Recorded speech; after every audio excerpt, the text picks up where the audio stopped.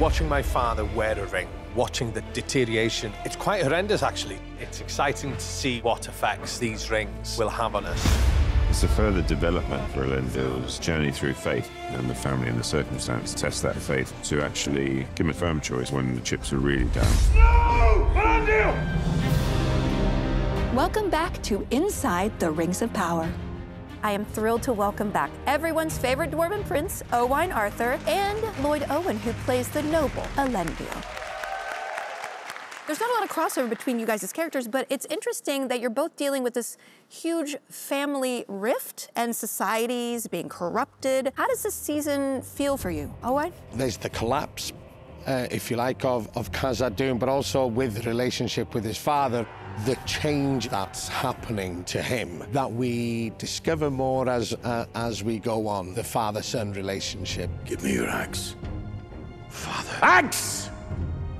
With the dwarves, that sense of commitment to your fellow dwarves and the tradition that's so strong within the dwarven community. Khazad!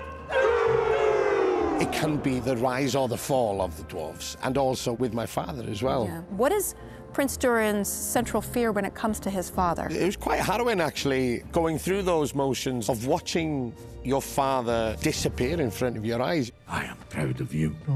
I am proud of you. Your desire to partner with the elves has saved our kingdom. I obsess over this ring, and nobody can take it from me. The rings are not for you. This person's not being himself. I know there's more goodness and more thought and care in him, but watching that disappear is quite confusing for a son to have to deal with. But it's very interesting with the father-son thing, because it's like a reverse. So he's the son, I'm the father in my context. I've got this difficult relationship. My daughter Eärien is potentially starting to move over to the opposition. Anyone deemed loyal to the Queen Regent has been stripped of rank. On whose authority?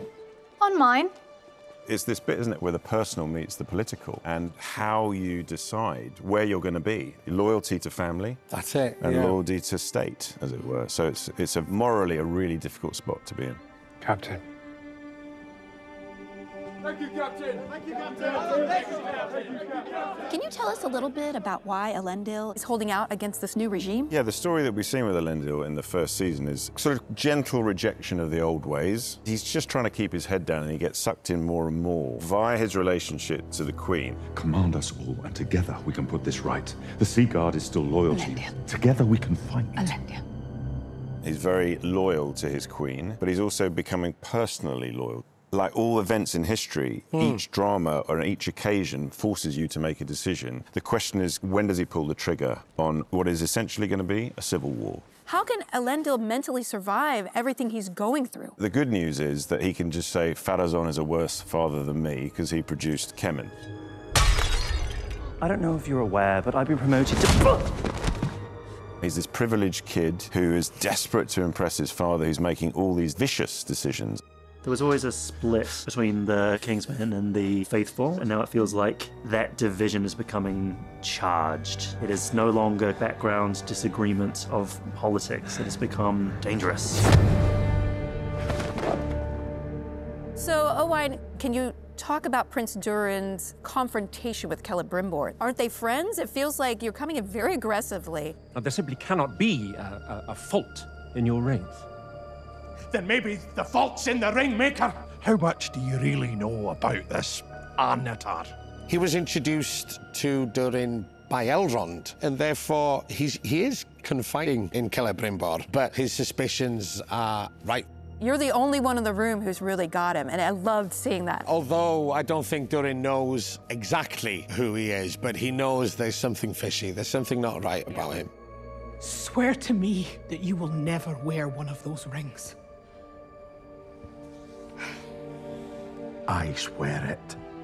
As yourselves, would you keep the rings if you came into contact with them? If I knew that no good can actually come of it, then no, I don't think so. I don't think I would. I think I would keep hold of it, because I think that's the power of the ring. Wow. You'd like to think that you wouldn't, but none of us have been put in any circumstance which is really that life and death, and so you just don't know. You'd keep it there, just in case. Just in case. Just in case. Well, thank you so much for joining us. Thank you. Thank you. Thank you.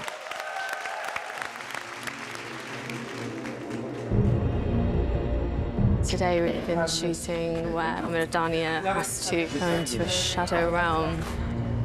I'm a puppeteer doing some object manipulation to make it look like somebody's holding the object.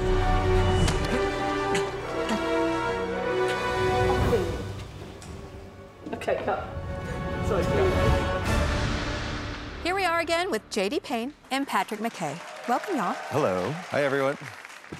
In this episode, there's a scene in Celebrimbor's workshop where Miradania, having put on the ring, goes into this other realm. We know that there are some rings in Middle-earth that make you invisible. This is them stumbling across that in, like, lab accident form. And when you're in the unseen world, you see things from the sort of spiritual dimension. At first, I thought it was the forge burning, but it wasn't. Its skin was made of flames. She has seen that there is a demon hiding amongst them. And Anatar is saying, well, Celebrimbor is, you know, really turning a bad way. Well, again, and that's Sauron's MO just over and over again, is he takes people's fear and hatred of him and uses it in order to twist them to get them to do what he wants. He's kind of flirting with her. A little bit. Well, yeah, there's an interesting kind of tension there, yeah. Yeah, we'll kind of see where it goes. But we'll yes, see where it goes. Well, I can't wait to see if we see more of the unseen world. Next week on Inside the Rings of Power, we'll have director Senna Homri with us again, plus legendary composer Bear McCreary. On the show, the stars are aligning in ways that spell out major twists of fate for our friends in Middle-earth. You don't want to miss it. That's an order.